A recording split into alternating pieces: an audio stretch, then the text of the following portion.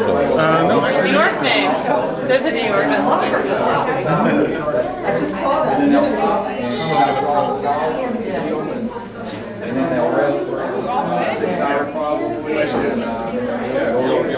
Thanks for good stories. Yeah, there you go. Thank you. I'm going to ask you. What's got oh, that's right. I do that all the time. What's got five?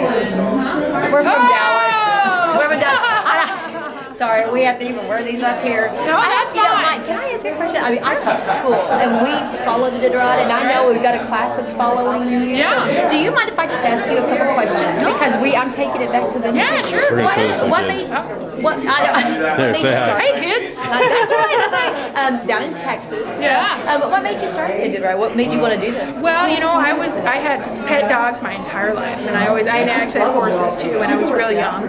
And then when I was a late teenager and into my 20s, I decided that I would get a small dog team. So I had 6 dogs for a number of years and just traveled around with them. And then I got one really fast dog, and we got into a small race. It was just a really small race, like 20 miles, and we kicked bottom. We did really well.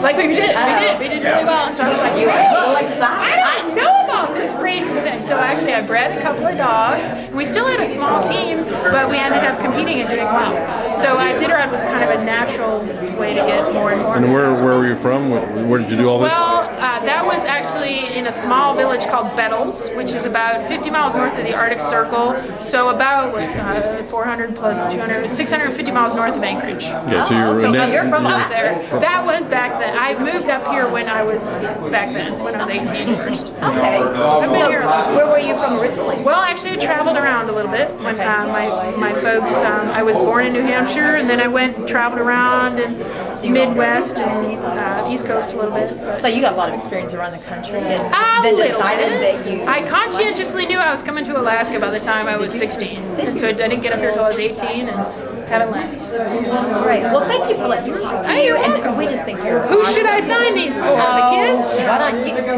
How about to the HHE Huskies? Huskies? Yes, that's it. I told her I was going to Yeah, we're cute. That's right.